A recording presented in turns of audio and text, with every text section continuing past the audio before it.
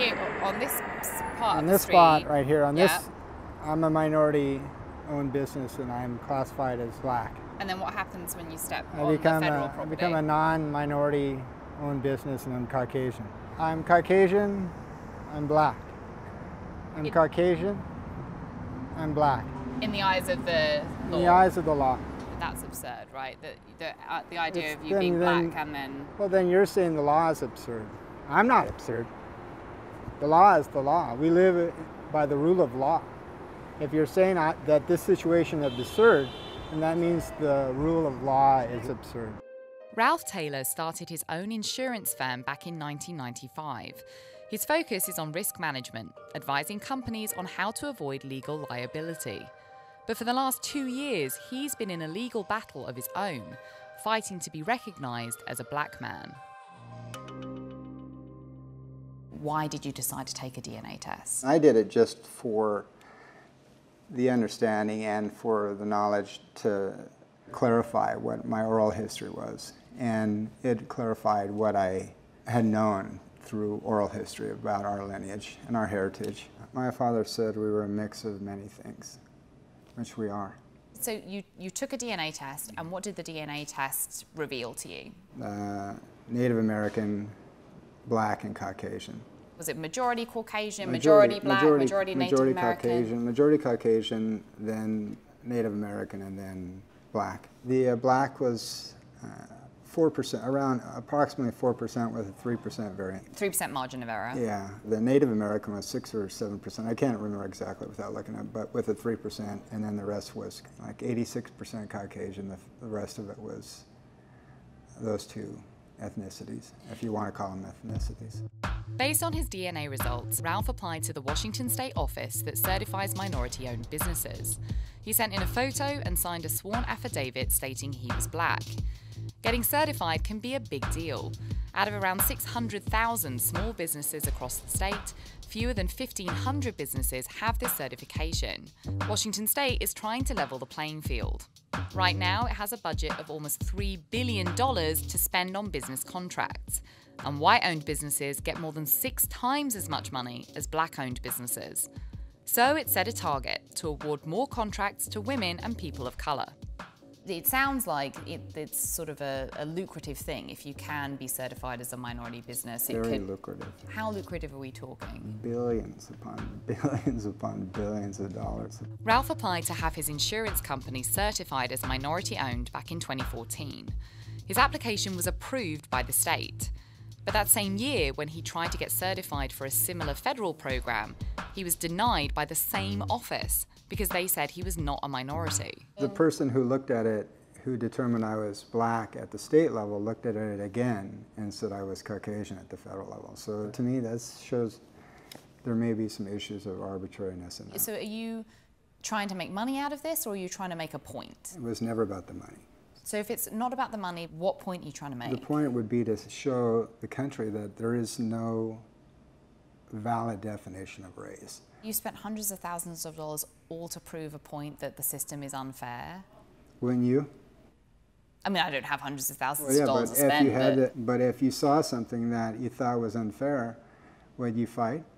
Ralph claims he hasn't benefited monetarily from the program.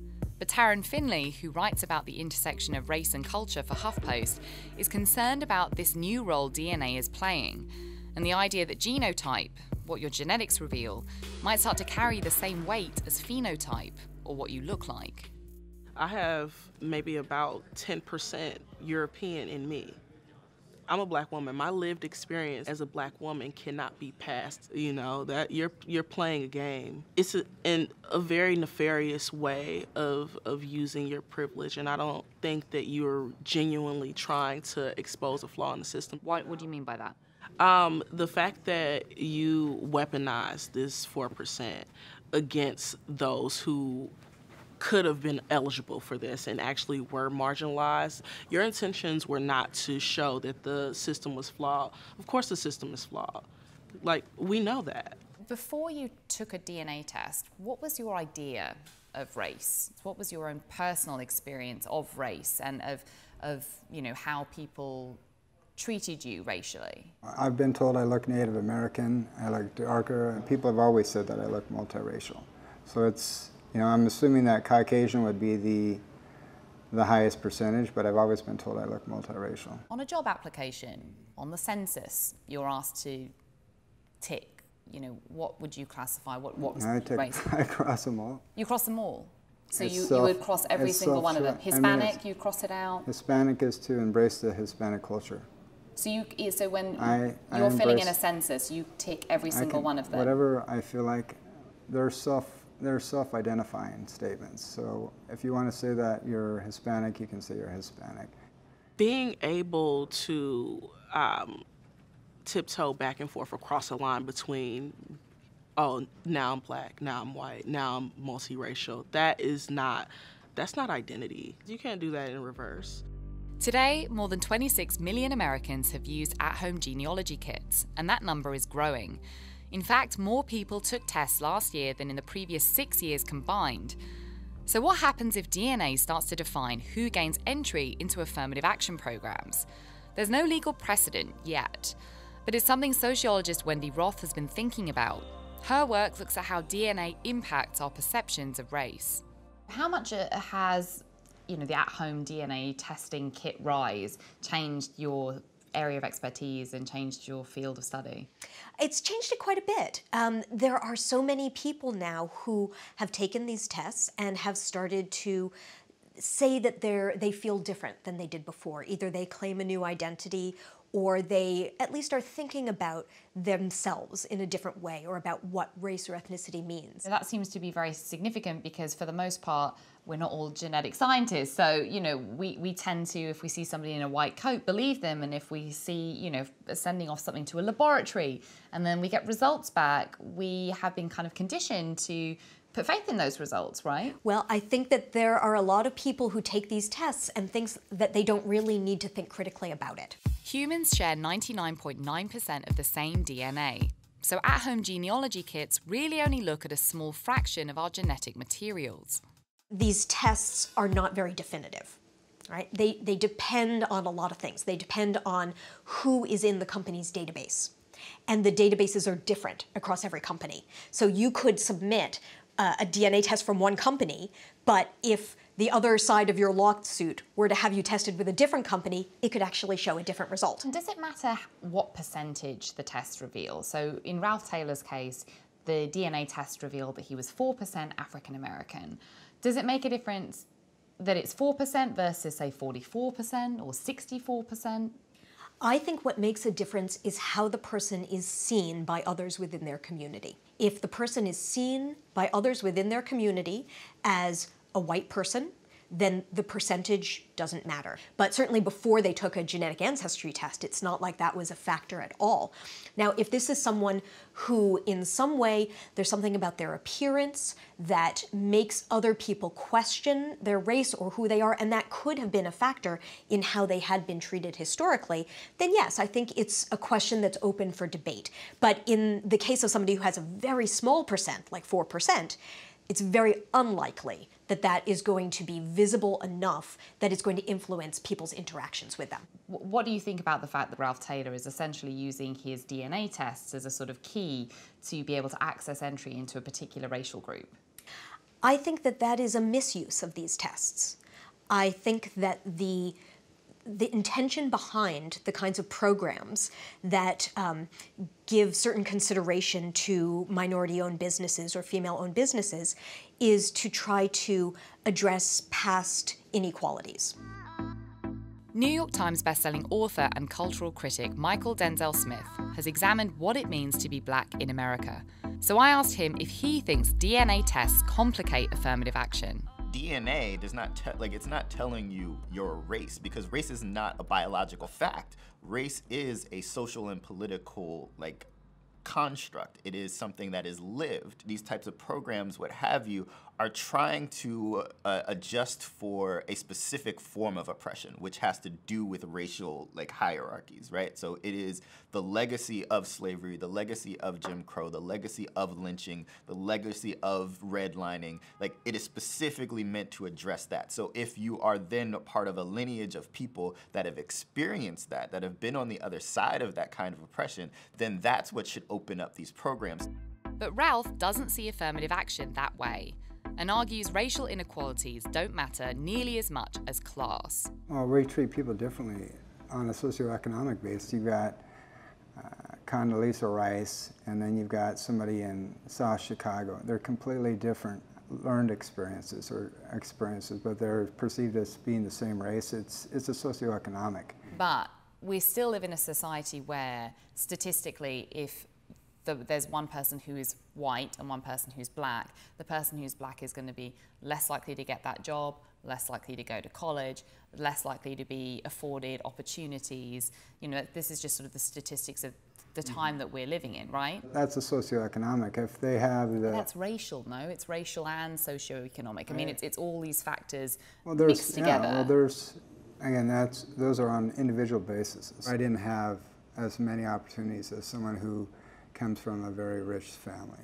I used to live in my car when I was younger, so it's a socioeconomic issue. Poverty operates so differently. Economic status operates so differently depending on what you look like. I wish it was that easy and we could all say, okay, let's break it down by class, but it just doesn't work like that. You are at risk for so many more things when you are a poor person of color rather than a poor white person. And that's just the reality of it. According to a large study this year by researchers at Stanford, Harvard, and the Census Bureau, in 99% of neighborhoods, black boys earn less in adulthood than white boys who grow up in families with similar incomes. We know the inequalities that exist along racial lines today are tremendous. They're much worse than some other kinds of inequalities, such as some class-based inequalities. We know from a lot of evidence, from a lot of research, that disadvantage over generations is cumulative. The fact that somebody was discriminated against 100 years ago, it doesn't just go away. When I met Ralph in Seattle, he'd recently faced another legal setback. The Supreme Court declined to take up his case, meaning that he's still white in the eyes of the federal government, even if he's black in the eyes of the state. The Ninth Circuit ruled on your case, and all three judges ruled against you, determined that you didn't qualify as a socially and economically disadvantaged individual. They said that you considered yourself to be black based on your DNA results, and that you joined the NAACP, subscribed to Ebony magazine, and had, quote, taken a great interest in black social causes. Do you see how that seems a little bit offensive to people who are black? Again, I asked, what is the black specific culture that you want to question me? Because I asked them, what is the black culture? And they go, well, you'll know if you were in it. It's like, well, what is the black culture? Like I said, is it Condoleezza Rice? Is it Snoop Dogg? Is it Dr. Dre? Or is it Ludacris? Or is it Colin Powell? They said something to the effect that if you don't know what it is, it's because you're not black. The OMWBE told us over email that they do not provide comment on specific applications. But when I asked how they decide who's black and who isn't, they said that they no longer require photographic evidence with an application form. But if after reviewing a signed, notarized affidavit, OMWBE has a well-founded reason to question the individual's claim of membership in that group, we require additional evidence that they are a member of the group. What we're trying to determine is if you are a part of a class of people, right, that has been discriminated against, and therefore you are eligible for the corrective program, right? But how to determine, it's really, really confusing and tricky to do, right? Because what we're asking then is for you to prove a history of discrimination on the basis of how you look, right? That's difficult for anybody to suss out. Well, and it's also like proving one's blackness in a cultural sense. Yeah. Which is, I mean, like, that's what the question. is, like, what do you have to go and culture? perform blackness, right? Well, it's an interesting point you should raise. That part of the proof that Ralph had given He said he had taken a great interest in black social causes, joined the NAACP, and subscribed to Ebony magazine. Yeah, Rachel Dolezal did all those things too. Rachel Dolezal, who now goes by KG Diallo, is a Spokane, Washington woman who sparked outrage in 2015 when it was revealed that she had been posing as a black woman for most of her adult life. Dolezal came under fire nationally for suggesting that you can pick your race. Do you see any parallels between Rachel Dolezal and what you're doing? I wish I could have called her and said, Rachel, all you have to do is identify. You don't have to, there is no definition. Black is having an ancestral background to the continent of Africa. Hispanic is to embrace the Hispanic culture regardless of race. Caucasian is having relatives of Northern Europe, basically. I mean, she's become the touchstone for the idea of, like, not just enjoying black culture, but like wanting to be a part of it to the point of identification. Like, the cultural blackness comes in finding community with people who are sharing that experience with you. There's the common experience that all of our ancestors had of slavery. They formed culture out of that. You have the common experience of segregation. They form culture out of that. And so that culture is continually shifting and changing, and we're adopting new fashions, new slang, new music, new movies, all of this like building culture. And you're doing that with people on the basis of shared experience. If you cannot point to your life as a shared experience with those people, then how can you claim that status? Well, use Obama. He's 50% Caucasian and he's 50% black. He gets to choose.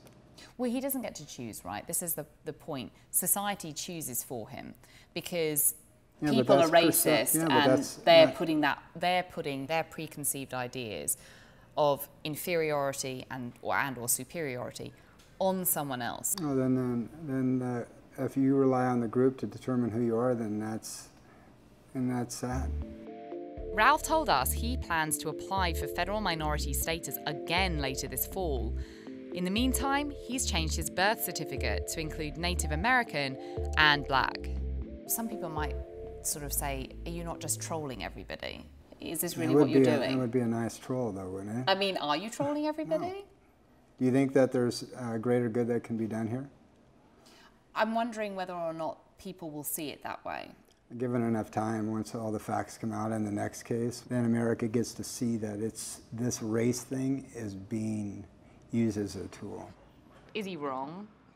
So, like, is he wrong to check the forms, or is he wrong philosophically? Ultimately, the world that I think most of us would like to live in is one in which none of this matters, right? Like, that we are genuinely looking at other people as human beings, and we can recognize their humanity and care for them on the basis of that alone, right? Like, I think that's the world that we do want to live in. That's the utopia. That is the utopia. We do not exist in that place yet.